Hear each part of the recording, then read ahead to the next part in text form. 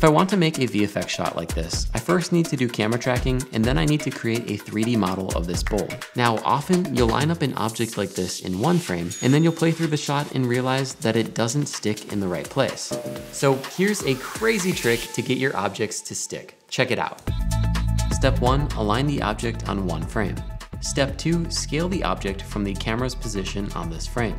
To do this in Blender, select the camera and hit Shift-S, cursor to active. This will put the 3D cursor at the camera's position. Then change your pivot point to the 3D cursor. Now if I select the bowl and I hit S to scale it, we can change its position this way. But from the camera's perspective, it doesn't look like anything is changing, which is exactly what we want. Step 3, move to a different frame where the object is not aligned and scale it till it lines up. Step 4, play through the shot and be amazed that your object is now in the right position. Step 5, check out my Blender VFX course. It's packed with information like this, and it will be 40% off the first 100 orders on May 9th. Click the link in my bio and subscribe to my email list so you don't miss out.